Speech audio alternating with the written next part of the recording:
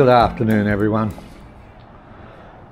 This is the sort of weather we've been having here. There's quite a lot of rain in the rain gauge already. Now, with this weather, okay, around midday, we were getting an error code 56 on the Deye inverter, and it had me stumped. So error code 56 is a low voltage fault. I'm just opening the cupboard. Okay, error code 56 is typically a low voltage fault, and as you can see, my batteries are full, and they, regardless of the weather, most of the times by this time of day the batteries are full. Alright, so I went and looked on the forums, and people suggested battery connections and all that sort of stuff. So I know how good all my connections are, but anyway, I just thought, well, I'll check, because I got 3 batteries, another one in here.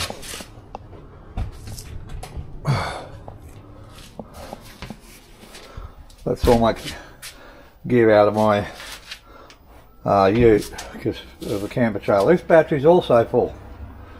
And what would happen when we got this fault is that inverter would trip out and this inverter would come on the way it's meant to, through the very effective changeover switch, and we wouldn't lose power. But when it does change over, the lights just flicker for a millisecond. It's not enough to turn the computers off or anything like that. So I started in this cabinet. I checked all my connections, made sure I had good connections, made sure all the bolts were tight, and then I checked in this cabinet over here. Same thing, pulled them all off. Now that's got fuses in it, that box, that power distribution bar down there. So I pulled that cover off, checked all the fuses, made sure all the cables were tight, pulled the lid off that box, did the same thing, checked in the inverter, everything's nice and tight. So I straight away threw all that rubbish that was on the forums, the Deye forums, away, and looked at it from a different point of view. Now in the inverter there's a couple of battery settings, a couple of settings in there, and I'll take you inside and explain it to you on the computer. I'll get the page out of the manual and put it on my computer and explain it to you. Okay, so I've copied the relative page out of the document for the Deye inverters. Now I have the 8 kilowatt hybrid inverter, and mine's set for off-grid use. Okay, it's not connected to any grid at all. So I'm at 5.7, systems work mode, setup menu. Okay, so in that setup menu, you can see here, now I've only changed, now these settings, these are out of the book, they're not for my inverter. I've got a lot more solar and everything. Okay, but my inverter has these all unticked. Okay, and it's set up slightly different, so don't take this. I don't have any grid peak shaving or anything like that connected.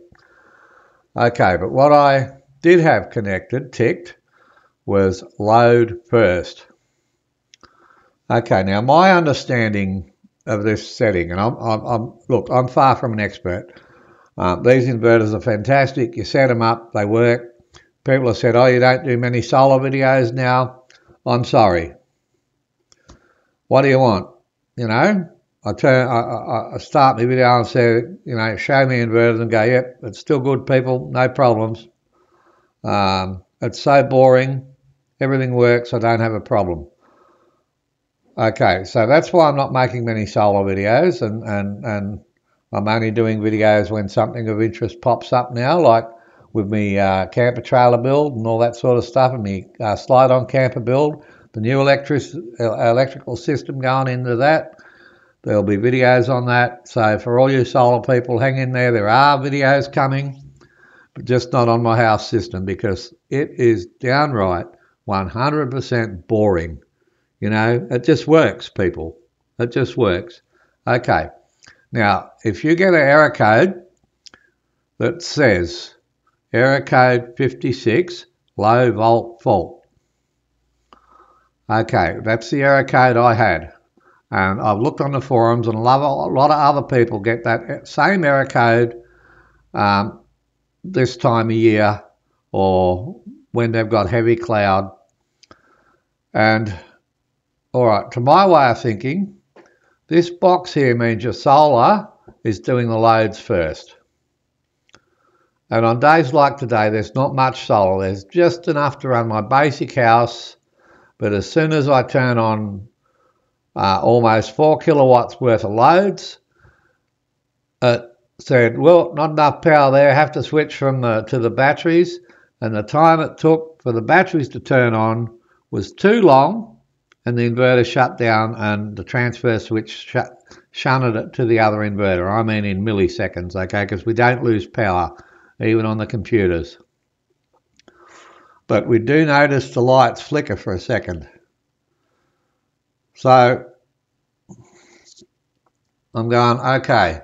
And this happened quite a few times, and I couldn't work the problem out, so I went to the forums. Everyone said, oh, it's the wiring connections, like there's lots of complaints about the error code 56. So I thought, well, it's a low volt fault. That doesn't mean just battery volts. That could mean solar volts. And I put 2 and 2 together, and you know, like I said, I see this as a setup issue and not a unit problem, because it was not faulting on the unit. The unit is working as it's meant to be. If it's got a problem, it's shutting down, resetting and trying to restart, which it did do. Restarted every single time. So I ticked battery first instead of load first. And it's been about 4 days. And I showed you what it's like outside, okay? Not much solar in at all. And we haven't had that fault since I ticked that battery first button.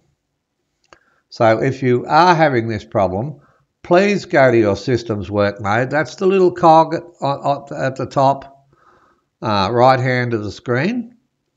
Tick on that. Go to the system's work mode. And if this load first is ticked, tick this and then push accept. And that will probably fix your problems because it fixed mine. All right, that's it. I hope you didn't find this video too boring. I'm hoping it helps those with error code on the Deye inverters of error code 56. For that I can help you with because I've actually had that one and I found a fix for it. Okay, cheerio everyone. Keep safe. Bye for now.